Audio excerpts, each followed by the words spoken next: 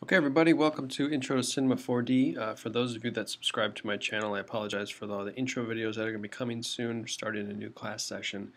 I will be posting some advanced stuff in the coming weeks, so you can look for that. Okay, so for our class today, we worked with building this snowman, so I kind of wanted to review for you a little bit about what we talked about. So I'm going to open up a new window, Command N, and give you the basic kind of laydown of the software. So Cinema 4D, this is the basic layout that you'll get when you open it up. What you'll see in the middle is called a viewport. This is where we can interact with objects. If we go ahead and put something in there, like a sphere, click and hold that down and drag over to the sphere, you can see it puts a three-dimensional model in here. This is what's called a primitive model. We can use it essentially like a building block to make other things out of. You'll notice that's highlighted with that yellow ring around it. For now, we're going to work with just primitives, and we'll talk a little bit more about making them editable or not as we go further on. For now, though, we can change the scale by grabbing this little slider bar right here, this little tiny yellow square in the middle. If you grab that thing, you can enlarge it, you can shrink it down, you can kind of scale it throughout. If you don't like that, you can always Command Z, undo. Right now, it appears in the viewport. We also see an icon with the title sphere in the Objects Manager. And then finally, below hand, we have the Attributes Manager, which shows the different elements of the actual model. So we have a radius of 100 centimeters, 24 segments, which you can see if you turn the display to shading with lines on. We have 24 segments that wrap around. And then also the different types of polyhedrons that it's made up of. Standard, it could be octahedron, gives you a different sort of pattern, etc. We'll talk about that a little bit later. But Attributes Manager, Objects Manager, Viewport are some things that we're going to be working with. So today we're going to kind of go through quickly and build something, and then we're going to break things down a little bit later on to get more specific. So right now we have a sphere. Notice that's sitting kind of in the middle. It's sitting at 0 position down here, position, size, rotation. You see down in this panel 0, 0, 0, which is good. That's the center of the object is at 0, 0, 0. But it looks like it's like in the middle of the floor, right? So I want to raise that up a little bit. Now I can either grab this little handlebar and raise it up, or because I know that it's 100 centimeters radius, if I grab the y coordinate here and type in 100, hit enter, it's going to raise it up to essentially the bottom, touching that hypothetical floor. Notice here that we have y, we have the x-axis, and the z-axis. Those are different quadrants that we're going to be using throughout. And as you scroll over them, they become highlighted. If you click on it while it's highlighted, you can move that in that specific direction. If you click outside of those arrows and grab and drag, you can move it around arbitrarily. I recommend using the arrows there so you know which direction you're moving in. Okay, so the other thing about navigation is that up here in the top right we have our viewport navigating tools, and this allows us to essentially like move the camera around, or we move around, the object stays put. So the first one is the move tool. You have to click and hold it down, and then you can move your cursor or your mouse around, and you can move it around in the scene. So we're moving to the left, we're moving to the right to get oriented in that way. You have the zoom tool, which you click and hold down. Again, you can zoom in and out of your model. The rotate tool, which allows you to rotate around. And then finally, this viewport button, which if you click it, opens up 4 different viewports. We have the perspective, top, the right side, and the front. And that becomes really helpful as you're working with models to see different sides from one point of view. Also, if you want to get a larger image of the top view, you click on top in that button, and then you can see a larger view. You click out of it again and click back to perspective, it'll get back to that perspective viewpoint. Okay, I just gotta pause for a second. That's frustrating. So I'm going to pause. Okay, sorry about that. Someone at the door needed to talk too quickly. Okay, so back to where we were. You can navigate throughout your viewport this way. The other thing that we have are some similar sort of looking tools up in the top left here. Right now this is on the move tool, which shows you the arrows. Okay, that's pretty obvious. Scale tool, which right now, because it's a primitive object, if you try to grab and scale, it's going to do that uniformly instead of squashing it down or shrinking it in that sort of way. But we'll talk about that a little later. And then also the rotate tool, which you could grab and rotate your model around. So those options are there. We'll talk about those tools a little bit more in depth.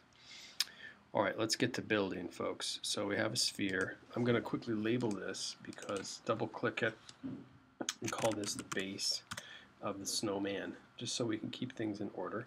If you pop in another model here, okay, notice that it puts it at 0, 0, 0 again, so we can get it there.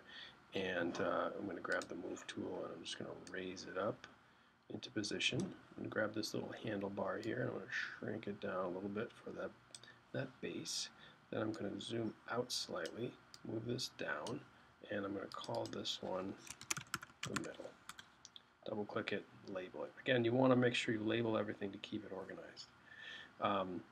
Next thing we need is a head. Now the other thing we could do, instead of grabbing another primitive, we could copy and paste. So if I take the middle, copy it, Command C, Command V, we paste it in. Nothing happens. But what it did is it put a copy of it in the exact same position, the exact same size. So we really can't see it. It's being covered up by the original one. But we see it here in the Objects Manager. It labeled at middle 0.1. So since that's highlighted, if I grab it and lift it up, you'll see that we do in fact have a clone of it, and we can shrink that one down a little bit, and we can call this one the head. All right, there's our snowman. It's coming together. Let's make a nose, shall we? So primitive object, cone would be a good nose. I'm going to pop this in and zoom out a little bit, raise this up so we can see it. One nice thing about using the Attributes Manager is you can change orientation really quickly with some objects. So for example, right now it's oriented with the plus Y. It means the vertical axis is facing upward. If I tried X, it would turn it to the side. If I did Z, it would change it to the back. But we want negative Z, so that's going to give us sort of similar orientation that we need. The other thing is that it's too big for a carrot nose, so we're going to change the radius from 100, let's say, down to 25. And the height is a little too long. We're going to make this, I don't know, let's say 100. Maybe our radius needs to be a little smaller, 15. That's pretty good. And then all I need to do now is bring it up. Okay. And then you'll need to probably rotate here, rotate the model, and then grab the Z and bring it forward. And there we have our carrot nose. Pretty good.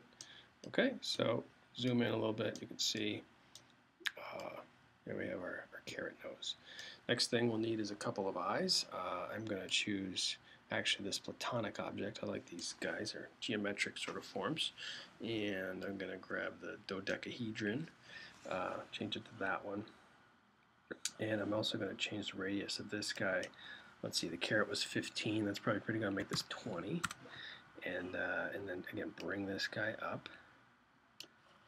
Rotate a bit. Bring it forward. Rotate again so I can see how I'm doing. Bring it over to the left. Okay, maybe a little big for the old eye there. So let's change this down to 15. And then now is a good chance to copy big eye. I got the eye where I want that one. If I want another one, I could just copy this, paste it, drag it over to the other side, and there we have our snowman. So looking pretty good so far. Okay, if we render this out again, the render button right up here, render view is what you want.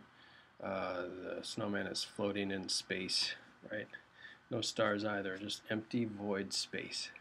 So we want to give this guy a little bit of a environment to exist within. The next thing that I'll do, actually before I go there, what I want to do is group this guy, alright? If I want to move him around, right now I'd have to move each one of these things and separately. It would be a little bit of a pain. So now I have the snowman how I want, so I'm going to group it. So in the Objects Manager, click and drag over all these guys to highlight them. Go to Objects, group objects, and it's going to give you a null object right here. So if I click on that, double click it, I'm going to call this Snowman. And if I open it up, you can see that all the objects are now children of that snowman null. So think of this as just like a folder, and all these guys are in it. Okay. So now if I select on the individual base, I can move that thing if I wanted to, or I can click on the snowman, which selects all these guys, and I can move this back and forth like that. All right. So that becomes really helpful when you're starting to build objects, build models, and move them around. Okay, so we have Snowman. I'm going to add in a landscape right here. Go down, primitive object. It gives you this kind of flat plane. I'm going to lift it up so it buries in the snow a little bit there. I'm going to make this, I don't know, 1600. Over here, the size 1600, and then maybe I don't know, 150, maybe 200. Looks pretty good. A little bit of a snowbank. I'm going to tilt this up, and there we have our maybe a little more here, 250. Okay, that's good. All right, so here's our snowman sitting in the snowbank. So the next thing we need some color, some materials, maybe a sky to throw in here. So let's talk about that. Snowman is going to need some snow. So down here is the materials palette. Go to create, new material, and let's see, double click this. So it opens up in a palette. Right now it's kind of an off-white, so we're going to change this over to white. Basically just clicked on this, opened up this palette. You can change the sliders, you can drag, you can click to select the color that you want. I'm going to give a little tiny bit of reflection, maybe just like 5%. And in class I talked about displacement. So here we go. Down at the bottom we have displacement. What I want with this is I want to create kind of a bumpy snow. So click this on, shows up here. Go to texture and click this little arrow, and I'm going to load in a noise channel. This is a preset kind of pattern that will make a bumpy sort of surface.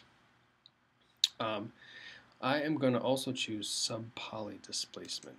Okay. And lastly, I'm going to click round geometry.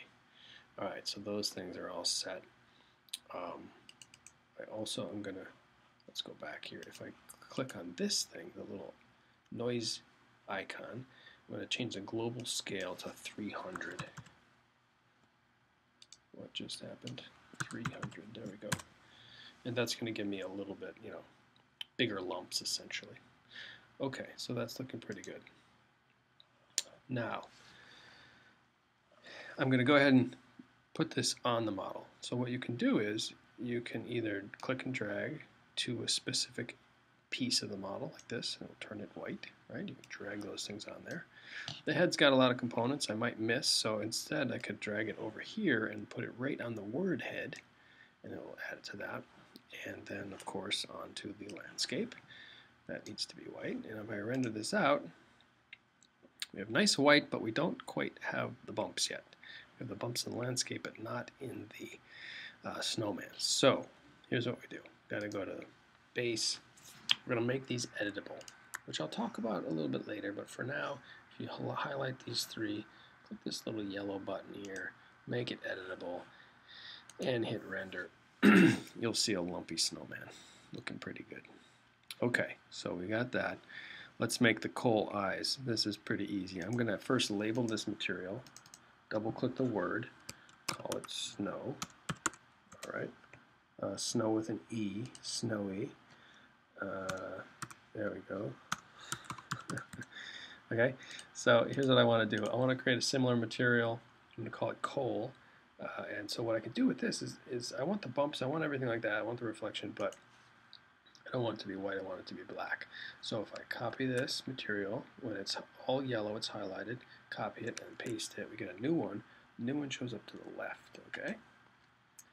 And if I double click this, I can go to color, click on the color, and change it to maybe like a reddish black would be good. It's looking pretty good. Okay, so now I have my coal material, and here we go. I'm going to put it, I should have labeled these eyes, but I'll put this on the eyes. There we go. And let's make these editable so that it gets bumpy. And bumpy. And take a look at that. Do we get bumps? Let's see.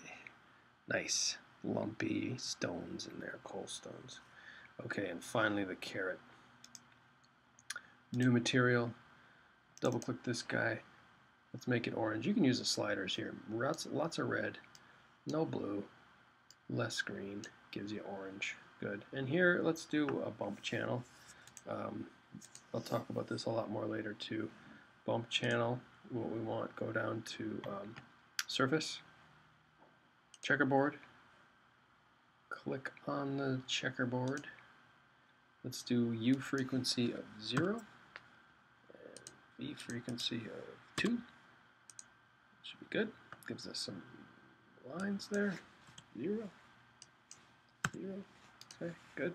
Let's go back, click on back on the bump.